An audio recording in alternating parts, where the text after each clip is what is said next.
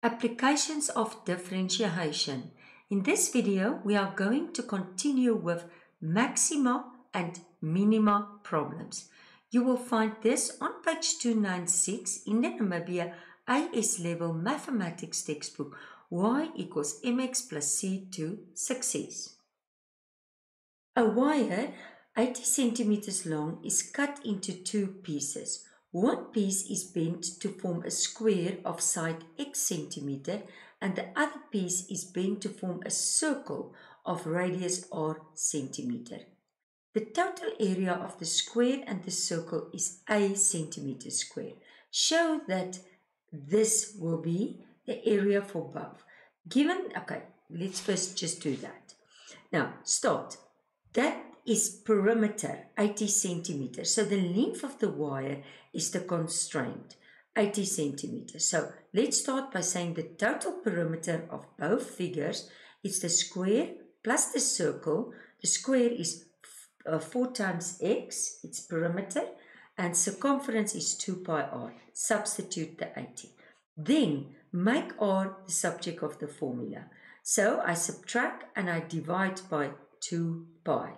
Okay, that 2 pi. Now we want to maximize the area. Now what's the area of a circle? The area of a circle, not a circle, a square is x times x. The area of the circle is pi r squared. So substitute equation 1 into equation 2. 1 into equation 2 in the place of r. There's the square. So I square the top, I square the bottom. Now if I square the top, that's what I did there. So that's 2 pi times 2 pi, so it's 4 pi squared. Now this, if I square the first term, multiply this 2 with each other, multiply 2, and then square that term. But now, remember, I'm ending up, I just want to show you that step. So I was ending up with pi, and in brackets was the 6400 minus 640x plus 16x squared. Okay, now it's actually over that 4 pi squared. Now basically it's almost like you take out 4 there. So if I take out, let's just get my pen correct. If I take out 4, there's the pi, then I will get 1600 minus 160x plus 4x. That's if I take out 4. Oh, there's a mistake. Can I just correct it? There must not be a square anymore. Okay, because I already squared it. That's why I wrote the inside. Then I take out, basically I'm taking out 4. And then I sit with 4 pi squared. So basically I divide by the 4 and one of the pi's, and that's why I'm ending up with that. Okay. I'm just going to take it away. I just wanted to show you there because that was a little bit just unclear. So I actually divide by 4 as well as with that pi. Okay, now I make the denominators the same. So if I want to make the denominators the same, put this over 1. So I must multiply with pi, and that's why I get pi x squared like that. And now group the terms. So basically what I'm doing, I'm going to say I take out the x squared, so it's this 2. Can I just show you? Okay, so it's taking out x squared and it's pi plus 4 minus, and then this is just this, and then I just rewrite this 2. Okay, so group the terms. It's just to help you as soon as I'm going to start with differentiation. So this is exactly what I got there. So now, given that x and r can vary, find the value of x for which a has a stationary value. So now I'm just going to move it up a little bit. So dA over dx, and now if I differentiate to x, don't forget that is just a constant. Okay, so it's you could have even wrote it like this. Can I just show you? You could have even say 1 over pi, and then you could have just say, maybe it would have been easier to see, pi plus 4. That's also a constant. There's no x.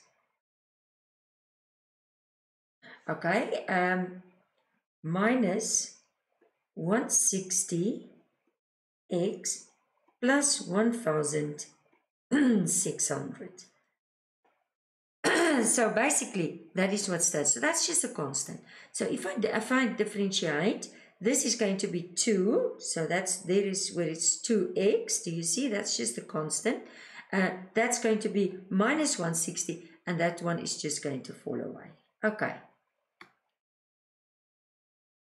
And then, okay, so for stationary values, if I want to find the stationary value, I put that equal to 0. That's what I did there. And then if I just multiply over cross, can I again just show you? If you put this over 1, so if I multiply that with 0, it's just becoming 0. So actually it's becoming there, just that 2 pi, I can write here, 2, just get that bracket,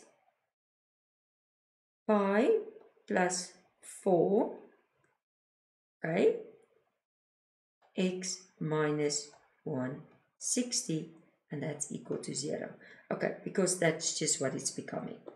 And then I take the 160 over, and I'm at that step, and then I make x, so I divide by this, and then I'm getting, if I calculate this, pressing it on my calculator, so given that x, find the value of x, so you see, and then I do as the syllabus says, state to 3 significant figures. If they say nothing, I just always approximate to 3 significant figures. And that's how you do it. Okay. I want you to stop the video, and I want you to do number 1. You can continue the video as soon as you are finished.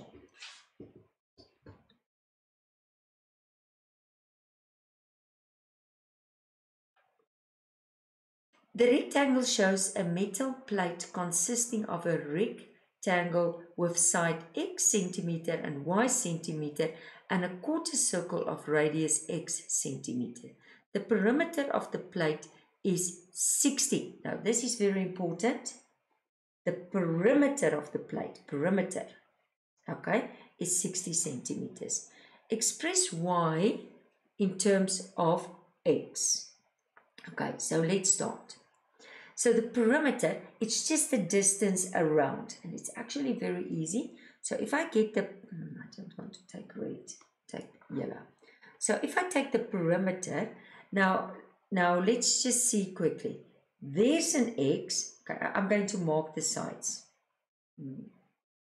It's that x, but this one is also x. So that's why, if I just, and this is, so, and this is y, don't forget.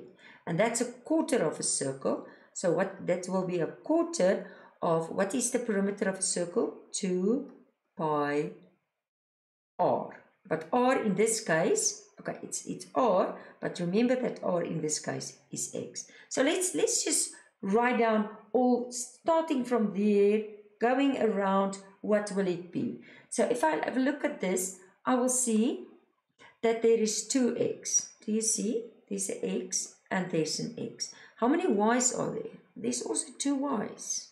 Do you see? Y, y. And then that's the quarter of the circle. So it's a quarter of 2 pi x. Okay. And if I then going to just simplify, what is it? 60. So it's going to be 2x plus 2y plus, okay, a quarter, so it's a half, can you see? So we can just say it's pi x over 2. Okay. Now I want to make y the subject of the formula. So by doing that, I can just keep y on that side. It's all right. Take this one over. I forgot I should have bring that x also, this x also over. So it's the 60, that one, and then the 2x. Okay, and then I'm just going to say I just divide 2, divide 2, divide 2, divide 2. So therefore, y is equal, that divide 2 is 30. And if I'm going to divide, it's actually multiply then a half. So it's going to give me that minus pi x over 4 and then minus x. Minus x. Okay, and that will be then in terms of y. So express y in terms of x. This is what they asked me. That was number A. Now I'm going to go to number B. Show that the area of the plate is given by this. Now don't forget, I first have to work out the area. So it's actually, if I look at the area, I'm going to say it's the area of the rectangle plus a quarter circle. Now what is the area of a rectangle? It's length times breadth. And what is the area of a circle? It's pi r square. Okay, so what is the length and the breadth? So it's y times x, or xy, plus a quarter,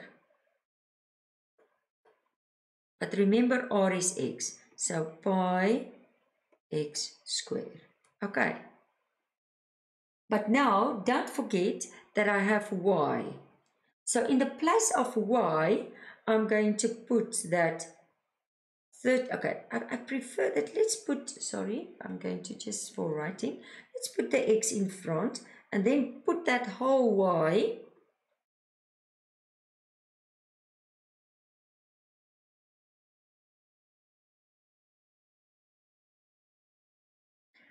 and it's pi x squared over 4. So I'm just going to move this. So this is going to be 30x minus pi x squared over 4 minus x squared plus pi x2 over 4. Okay, so did you see, oh, this is nice, okay. Did you see what happened here? It's always nice if things cancel out. Did you see this is exactly the same, a negative and a positive. So what is left? It's going to be 30x minus x squared. Exactly as it stood there. That's for the area. So I prefer that you say area again. Okay. Okay, and then we go to number C. Find the value of x for which A is stationary. So stationary, differentiate. So let's just want to move it up. See if I fit still in. So if I come to number C, I'm going to say, okay, first rewrite it. It's actually a nice formula to differentiate. So I'm going to say dA by dx is equal to 30 minus 2x. Okay. So basically, for stationary points,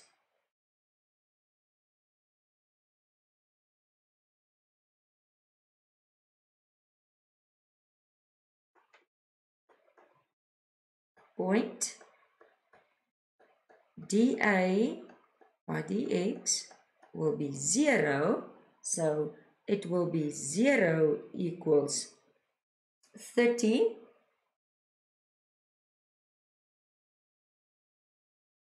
So it's 2x equals 30.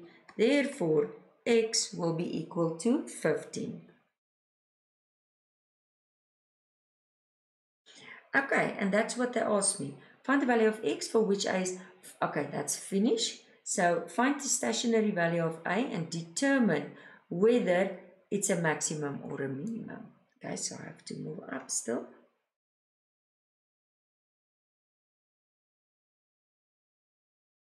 Okay, so this is now, if I'm just going to substitute this into the area. Do you see there?